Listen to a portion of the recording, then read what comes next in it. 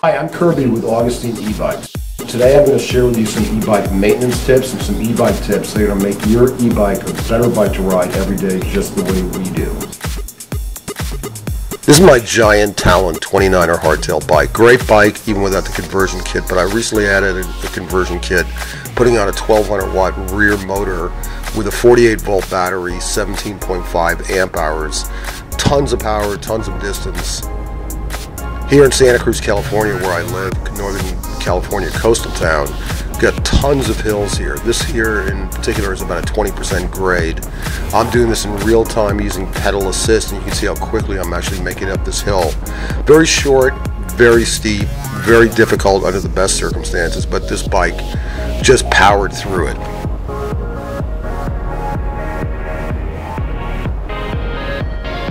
This is a long hill, about a quarter of a mile long, roughly about a 12% grade. Again, tough just because of the distance, and it just keeps going up and up. This is on the way to the University of California.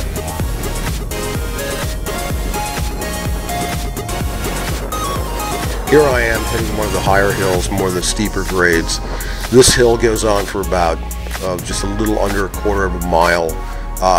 Almost impossible to climb unless you're a pro cyclist. Most cyclists I know are walking their bikes up this hill. This is 25% grade. You can see the car ahead of me is probably doing about 30 miles an hour. I'm doing about 16 miles an hour up this, and it continues and continues. No stress on the motor. It just powers. And again, the battery, which is a 48 volt battery with 17.5 amp hours, really helps move that motor along.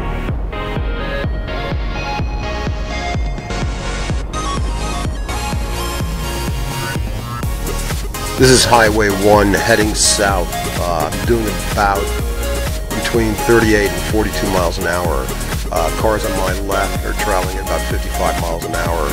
And this is just pure throttle. There's no pedal assist. Even though the speed limit's 45, everybody's doing about 55, and I'm doing a little over 40. And it could still go faster than what I was doing. It was just a little bit on the nerve-wracking side to try and press it farther than that.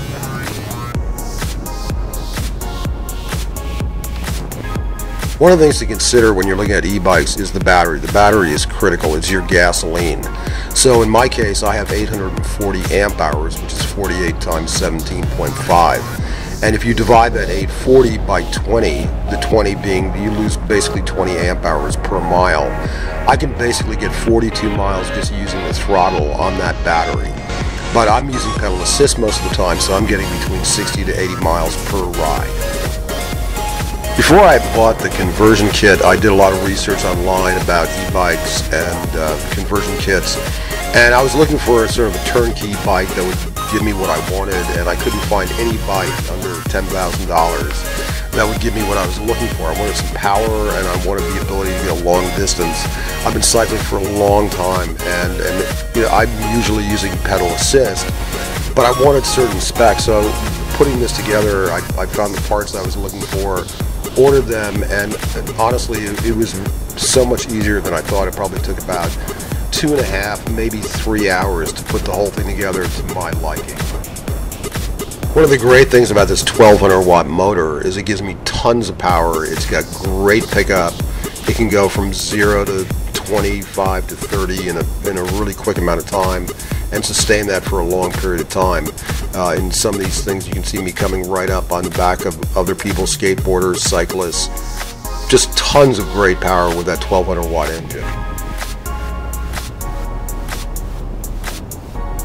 One of the great features about this 1200 watt hub motor is that it comes with an LCD display. I bought this from the e-bike motors out of China.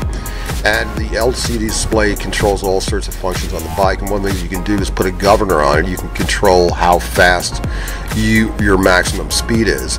I've opened it up so that my maximum speed is as fast as I can go, but you can control it if you wanted to limit your speed to say 20 miles an hour. You can control that through the LCD display very, very easily. This motor comes with 5 different pedal assist modes, from easy to hard. And basically pedal assist is that you're pedaling and working with the engine, so the engine and the battery aren't working as hard. That's my preferential way of riding. It gives me a lot more distance, and it gives me a lot more exercise, and it's more of a true feeling of cycling. But you can choose whichever mode you want, and you can turn off pedal assist and just simply throttle the bike.